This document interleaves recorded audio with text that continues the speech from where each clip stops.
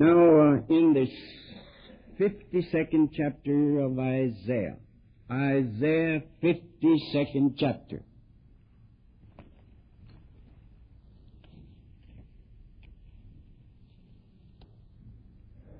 Awake, awake, put on thy strength, O Zion.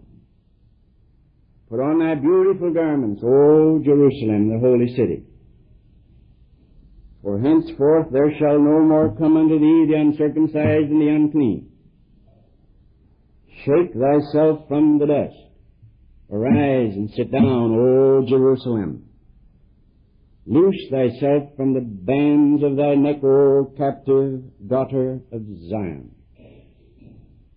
For thus saith the Lord, You've sold yourself for naught, and ye shall be redeemed without money. This is a very familiar passage, and I don't want to talk long about it. But only to point out that this was written about Israel, and it describes a natural and earthly and national, literal revival yet to come. And yet, though it refers to Israel, Zion, its spiritual content is for all of those who name the name of Israel as God, in truth. I say this because sometimes men want to slough over what's written in the Old Testament as not applying to us.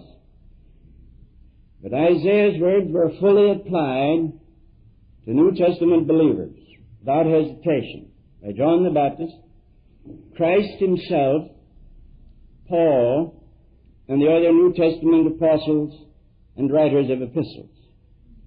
They quoted Isaiah without hesitation and applied it directly, without excusing themselves or apologizing. They applied it to New Testament church. They did it, we can do it. And not only can we do it, but we should. The Old Testament was for the Jews, but the spirit of the Old Testament is the same spirit that wrote the New, and intrinsically the same laws apply, the same principles underlie it. And while the dispensations change, the God of dispensations has not changed. Now he cries, awake, awake. And this call, awake, awake, it would take an actor to repeat those words and give them the mighty emphasis that God must have given them when he cried, awake, awake, to Israel. Now, this is addressed to sleeping people. And I wonder what it is to sleep. Let's look at it for just a little bit. We know that to sleep is to be unconscious or semi-conscious. It is to have a dimming of feeling and thought. And awareness is either absent or very faint. When I ride on a train, I sleep all night. In fact, I sleep better on a train than I do when I'm not on the train. It is, I stay asleep longer. The lulling of the thing must take me back to my childhood, because I'm sort of nursed and rocked to sleep with the rhythmic beat of the wheels and the swaying of the train. And yet I'm never quite asleep. And the next day I'm rather groggy, even though I've slept all night. That's an odd situation, because while I'm asleep, I'm only semi-asleep, partway asleep. And there's an awareness that isn't quite there, and yet it's there. It's very faint. The light never quite goes off, it just dims till you can't read by it, so to speak. And then, during sleep, one may be in the gravest danger and not know it. A man may be in grave danger. Dr. Hamlin told us last night about a man out in near the Keswick colony, of which I have very often spoken here, in New Jersey. Colony dedicated to the cure of alcoholics by the only method that Dr. Hamlin says he knows, and that is by conversion and with the new birth. Some years ago, the old Mr. Rawls, the father of the present director of the colony, felt he should take a walk one rainy night out to the little spur railroad that runs out there. And he did, and found a man asleep across the rails, drunk. He picked him up, dragged him out of there before the coming freight had ground him to bits, got him converted, and he became one of the songwriters and has lived a long and useful Christian life. Now that man was asleep and in grave danger and didn't know it. He could have been killed there if somebody hadn't found him by a kind of divine providence. And so it is with people who may be in immoral sleep. They may be in danger and not know it. And the doom of a man may be approaching, and yet he giveth no concern at all. I've been in hospitals and in homes where they would take me in and talk in a low voice and point to a sleeping man or a woman, more often man, but in my experiences. And he was in a deep sleep, and he never came out of that sleep. Death was creeping on, and he was completely unaware of it. Now that's the danger of sleep. And that's why God says, awake, awake. And that's why the New Testament says, awake thou that sleepest, and Christ shall give thee light. Now there are two kinds of sleep, which I want to mention. There's what we call moral sleep. It is to live and to have habits and to commit acts which are deeply wicked and hateful to God and yet not know it. Acts that are dangerous to the soul and yet not be aware of it. To live a life and have habits that are self-destructive and harmful to self and others and yet not be aware of it. To live a life which must certainly and surely lead directly to that place about which we do not like to speak, hell itself, and yet not be aware of it. Not alarmed, not worried, not concerned. They used to used to have a word they applied to a situation where God moved in, and people that were not concerned suddenly became concerned. They call it an awakening. And if you will notice the literature of revival, you will find that the New England revival was rarely called revival. It was called the Great Awakening. People who had been asleep, morally asleep, careless men and women, young people, were suddenly awakened morally.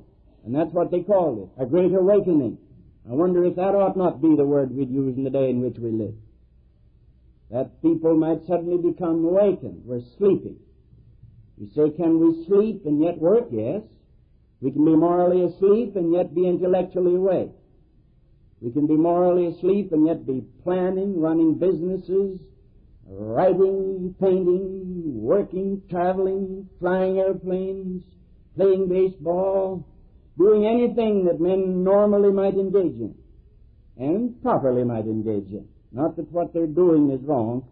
Work is not wrong, but their lives are wrong. So it's possible, entirely possible, to be intellectually, physically awake and yet be morally asleep. And I believe that that's one thing that's wrong with us now and today. We sleep on in dangerous sin. Nobody likes to be awakened. Nobody likes to be awakened.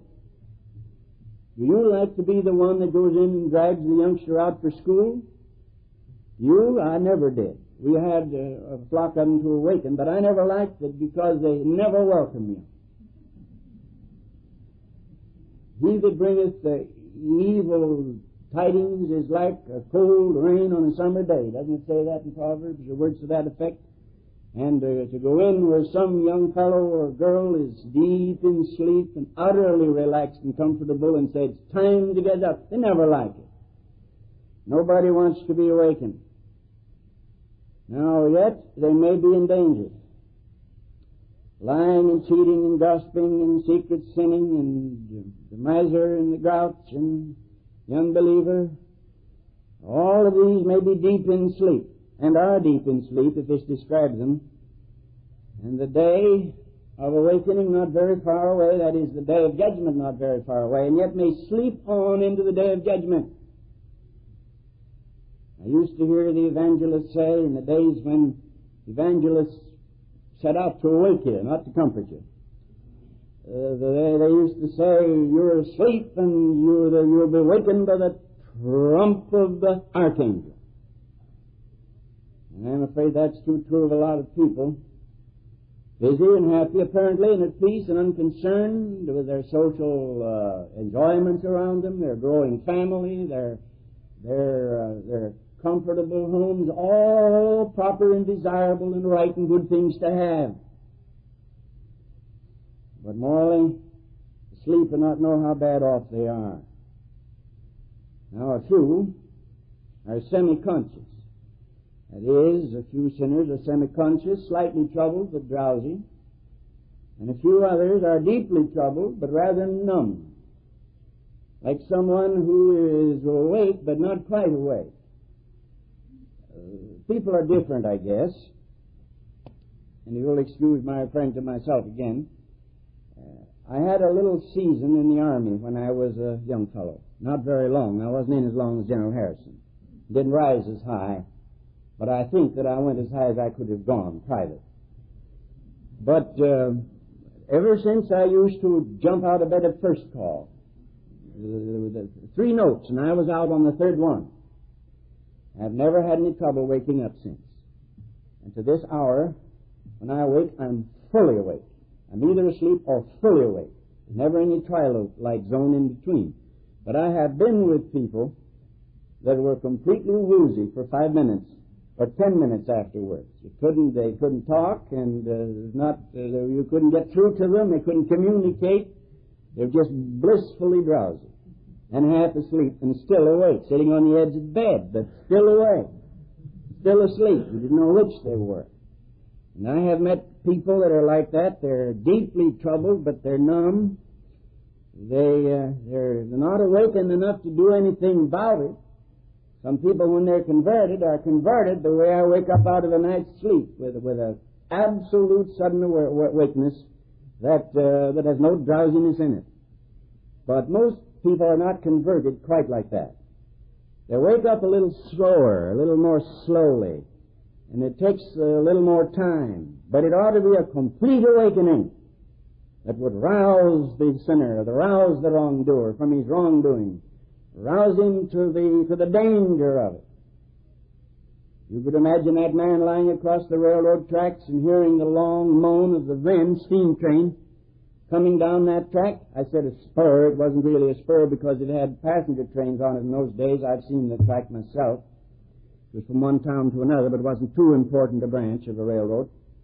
But if you could imagine his suddenly rousing himself and sitting up and seeing the headlight through the rain, aiming in his direction, getting out of there fast, well, now that's the way we should react to the call of God. That's the way every young person should react to the call of God. Some of you have been reared in Christian homes where Christianity and the Bible and the Gospels and the New Testament and the Sunday school and the presence of Christian people has become a routine thing, and you're not affected by it at all. Prayer doesn't even affect you. I warn you that that's not a proof you're all right. That's a proof you're morally asleep, and you need to be awake. Then there's another kind of sleep, and I don't know but what this might have been nearer to what the prophet had in mind, and I think certainly it was nearer to what the New Testament had when it said in mind when it said, "Wake thou that sleepest and rise from the dead," and that is a spiritual sleep. I would suppose that the moral man, or the man who's morally asleep, is also spiritually asleep, but it's possible for one to be morally awake and then slip back by degrees into a kind of a spiritual somnolence. That is, coldness and lack of feeling about God and the things of God, about Christians and about the dying and about the Scriptures and about prayer. And get used to things, and get sophisticated, spiritual sophistication. It lacks freshness and warmth. God is far away, and there's little communion and little joy in the Lord. Now this is a spiritual sleepiness. To have a cold heart with little pity and little fire and little love and little worship. This is a spiritual sleepiness. The old man of God wrote like this.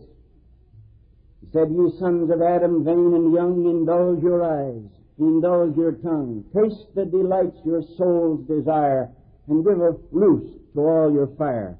Pursue the pleasures you design, and cheer your hearts with song and wine. Enjoy the day of mirth, but know there is a day of judgment too." And I believe that we Christians ought to be very careful that we are awake, and that we stay awake, that we're alert, that we're alerted to what's going on in the world. Most Christians aren't, I'm afraid, alert. They don't know what's going on around them. They know it historically. They know it in what we call current events. But they don't know what the current events mean. If you're far enough in the hills somewhere, where the only news you get by pack mule, why, you may not know what's going on at all in the world. That is not what events are going on. But it's possible to have a radio in every room and listen to every news broadcast and subscribe to 3 papers and Time magazine and Newsweek and still not know what's going on. You know what I mean? Perfectly possible to know what's going on but not know the meaning of what's going on. I have noticed, and I've had occasion to notice, and we use it ourselves in a limited degree, but I've noticed how in the day now religious journalism has gone to religious news items. Whole page after page given over to religious news items. What this person did, what that person did, and who was elected to this, and who held a meeting over there, and who's the president of this college, and the arguments such and such had about baptism.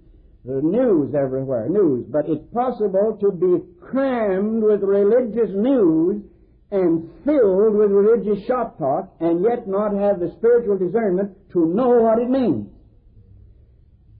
And if there's anything I've asked God for, it's that. It makes it just about as popular as a hawk in a hen roost or a skunk at a picnic. You're not popular at all. And you'll never be. Nobody wants to be awakened. When everybody is dancing around Diana of the Ephesians, great is Diana, nobody wants an apostle to come around and say, "That old girl's dead, she's nobody." They want to kill him right away. They say, "Why, they're taking away our source of income."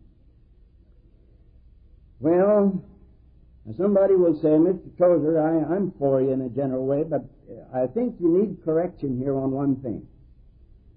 If somebody is asleep, how can you rouse anybody? The Bible says more than asleep. The Bible says the sinner's dead. How can you rouse dead men?" And they want to tell us that it takes a prevenient miracle of God's grace to awake a man sovereignly without his consent. And after he has been sovereignly converted without his consent, then he believes, and then he's awake, and then you can preach to him. Well, I never believed that down to this hour, and I'm believing it less and less. And the very brethren who preach it don't practice it, because they'll preach a sermon like that and then turn around and give an altar call. You know, that's the oddest thing. If a man's dead and you can't wake him, and he can't hear, and he's so totally depraved he's unable even to hear the voice of a preacher, why give an altar call? Might just well go home. But I know some brethren that do those two very self-contradictory things. It's an instance where a man is better than his theology. He's got more sense than his teachers. Now, I want to answer this. Can a sleeping man be awakened? Can a person dead in sin be awakened? Well, the answer is the technique and the psychology of it ought not to bother you. Can you awake your 17-year-old son to go to high school? Can you? He's in deep sleep. And brother, at that age, they can go deep. They're nearly dead with sheer downright delight and sleepiness. Not a muscle tense anywhere. Deep sleep. How do you get him awake? Are you going to stand at his bedside and say to your husband, "George, according to my theology, This fellow is asleep and can't hear, therefore there's no use to try to wake him. You don't practice what you preach. You yell at him. I used to pull one of my boys out by the feet. That's the only way I could get him up. Grab him by the feet and start to pull him. He'd wake up, start to laugh, and struggle with me, and by the time he was out on the floor, we were in good-natured, and he was awake. That's the only way. There is a way to get a boy awake to send him to school. And if you can wake a sleeping boy, then why should we refuse to say that we can wake a sleeping sinner? And if we couldn't arouse a sleeping soul, then no one could be saved, because everybody's dead in sin until he comes to the Lord and is born anew. And then no church could ever have an awakening nor a revival. And the prophet himself would be a fool for trying to awake anybody. Now, let's not press an illustration too far. The old man who said those terrible words, pursue your pleasures, cheer your hearts with song and wine, enjoy the day of mirth. But no, there is a day of judgment, who went on to pray this prayer. Almighty God, turn off their eyes from all these alluring vanities, and let the thunder of thy word awake their souls to fear the Lord. We believe this possible. Now he says, shake thyself from the dust and put on thy beautiful garments. And in the Bible, garments, of course, are righteousness and true holiness. That's the Bible. Basic goodness. Moral soundness. Basic goodness. I was taught for a long time that there's none righteous, no, not one, and that therefore to say a man is a good man is to insult God. But the Bible says he was a good man and full of the Holy Ghost. The Bible says that. He was a good man and full of the Holy Ghost. And I want to repeat, and I've said it, I suppose, every second Sunday for 28 years, that a Christian ought to be, among all other things, basically a good man. And if he's not basically a good man, I can't see how he can be a Christian. Now, he's not good by nature. By nature, he is, as the song says, a sinner by alien by birth and a sinner by choice. And everybody that's ever been truly converted knows that. But when God converts a man, he not only writes his name in the Lamb's Book of Life and justifies him from his past sins, but he makes him basically to become a good man. He ought to be a good man. I talked to a preacher the other day. Or did he write me? One of the two, anyhow. This was communicating with a man of God. He said, Brother Tozer, I have been reading Finney. And he said, I'm simply bowled over. I'm simply astonished to learn that Charles G. Finney expected as much of a converted man as we now expect of a man after he's been filled with the Holy Ghost. And he said Finney would not grant a man to even be converted unless he showed a purity of life that we now call sanctification. He said he started where we end. That was Finney. Was that why 75% of his converts stood? Was that why? Because he insisted that basically a man ought to put on his beautiful garments if he's going to serve the Lord Jesus. Not use the Lord Jesus as simply as a means of getting something. Any of you ever read Sidney Harris in the Daily News? Now, Sidney Harris is a columnist, a writer, a newspaper man, through and through, and I don't think a converted man. I don't want to say he isn't, but he never said he was, and some things that he has said indicate to me that he wouldn't be.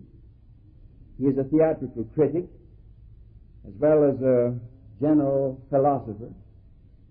About last Thursday or Friday, he had a little paragraph.